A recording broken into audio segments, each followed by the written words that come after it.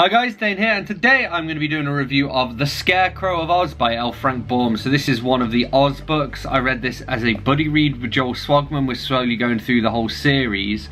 And yeah, I'm just going to go ahead and read the blurb. Then I'm going to go through and check out some of my tabs, and I'll share my overall thoughts and rating at the end. So, Dane reads.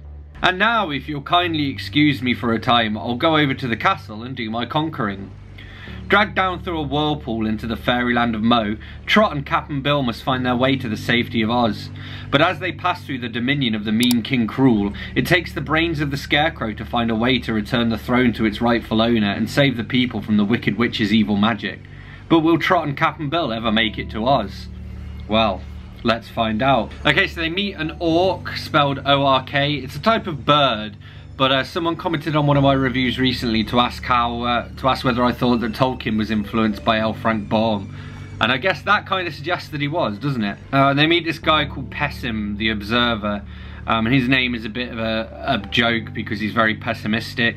So they talk about his island, and he goes, "The trees are altogether too green and the rocks are harder than they ought to be. I find the sand very grainy and the water dreadfully wet. Every breeze makes a draught, and the sun shines in the daytime when there's no need of it, and disappears just as soon as it begins to get dark. If you remain here, you'll find the island very unsatisfactory." And we get this little conversation between Pessim and the orc. So he goes, well, what do you think of me now?" he asks proudly. "You are very skinny and remarkably ugly," declared Pessim.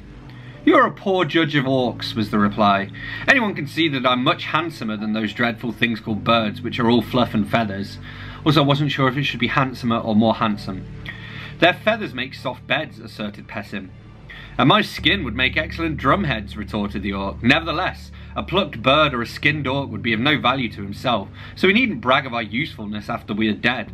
But for the sake of argument, friend Pessim, I'd like to know what good you would be, were you not alive." And then Cap'n Bill says, "Never mind that, he isn't much good as he is." And then there's one of the kind of philosophical lines where Trot says, "Nobody can stay alive without getting into danger sometimes. And danger doesn't mean getting hurt, Cap'n. It only means we might get hurt.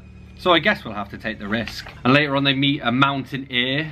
Not a mountaineer, a mountaineer. Again, just one of L. Frank Baum's fun little play on words.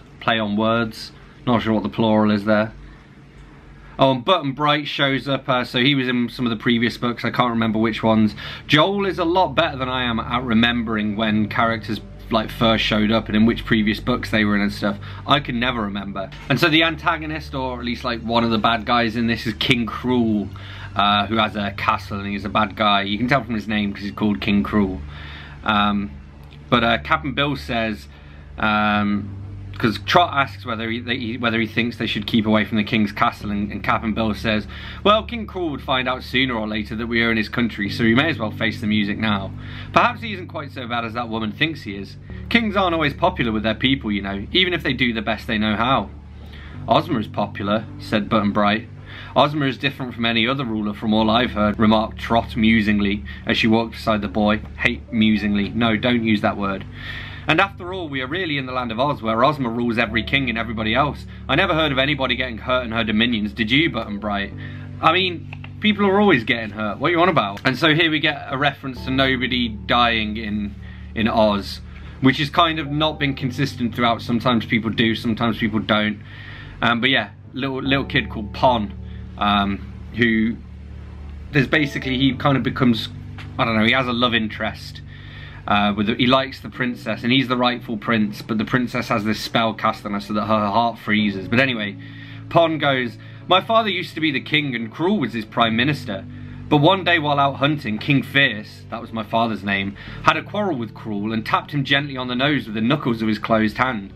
This so provoked the wicked Cruel that he tripped my father backwards, so that he fell into a deep pond. At once Cruel threw in a mass of heavy stones, which so weighted down my poor father that his body could not rise again to the surface. It is impossible to kill anyone in this land, as perhaps you know, but when my father was pressed down into the mud at the bottom of the deep pool and the stones held him so he could never escape, he was of no more use to himself or the world than if he had died. Knowing this, Cruel proclaimed himself king, taking possession of the royal castle and driving all my father's people out. I was a small boy then, but when I grew up I became a gardener. I have served King Cruel without his knowing that I am the son of the same King Fierce whom he so cruelly made away with. And like, That just sucks to be that king who's like buried under the water and just can't move. Kind of a fate worse than death. Like, this is one of the side effects of him trying to almost make this sanitized land where, you know, kids don't have to worry about death, and then he gives these people this fate worse than death. Like the guy who got pecked apart by the invisible bears or whatever. It's like, but if he didn't die, he's just still alive, but he's been torn to pieces. That's awful. And so the King Cruel asks the Wicked Witch in their land called Blinky, whether he can freeze this, you know, freeze his daughter's heart or whatever so she doesn't fall in love. And the Wicked Witch goes, "That's a hard question to answer. I can do lots of clever magic, but love is a stubborn thing to conquer. When you think you've killed it, it's liable to bob up again as strong as ever. I believe love and cats have 9 lives. And Glinda the Good Witch is talking to the Scarecrow, and she goes, "As you have no need to sleep, you may as well start at once." "The night is the same as day to me," he replied, "except that I cannot see my way so well in the dark." I related to that as a serial insomniac. But yeah, so that's not until like 2/3 of the way in that the Scarecrow even comes into the story, and he's kind of sent along to collect the main characters, I guess. We get the phrase "thickly settled" showed up twice as well, and I just happened to notice it because it's an odd phrase, but also it was an important phrase in a short story that a friend of mine called Alex Kimmel wrote for an anthology that I wrote.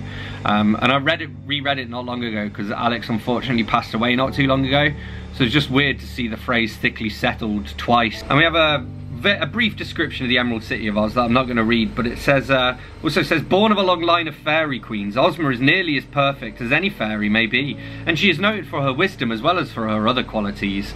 But I mean, Joel said in his reviews, the kind of in-joke, and it's not clear whether Frank L. Baum intended it, but she's not wise at all. She keeps making terrible decisions. And so yeah, that's all I really have to talk about from the Scarecrow of Oz. I mean, my main feeling is like, I thought it was a decent enough story, but it almost didn't need to be an Oz book. Like, the Scarecrow comes in 2/3 of the way through and isn't really needed.